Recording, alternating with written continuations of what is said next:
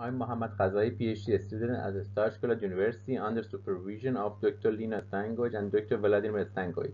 I'm going to present evaluation of low complexity supervised and unsupervised NILM method and preprocessing for detection of multi-state white goods. This work was partly supported by the European Commission EcoBot project.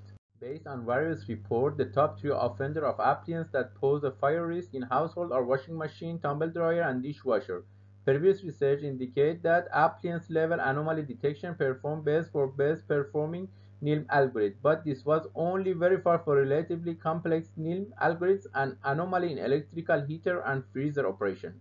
We focus on low complexity algorithms. These are decision tree and k-nearest neighbor for supervision NILM and dbScan for unsupervised NILM.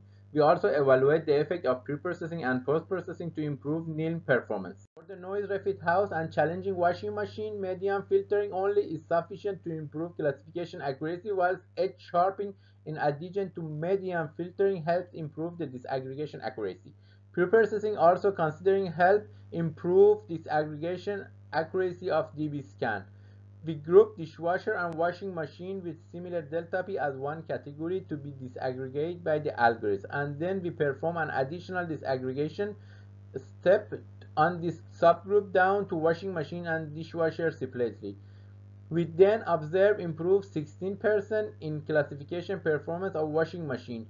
Worth noting that dbScan has the best recall performance compared to both supervised algorithms, which means it can detect accurately most true instances of washing machine run.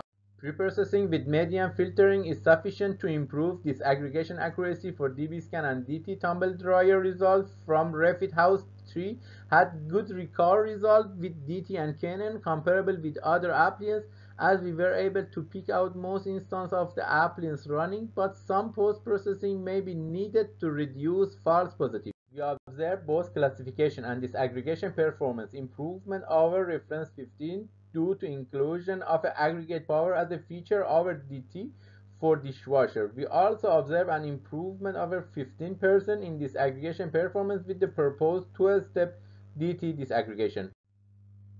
At conclusion, we can say preprocessing can improve disaggregation performance of unsupervised dbScan. DT has the best classification disaggregation performance for all appliances of interest.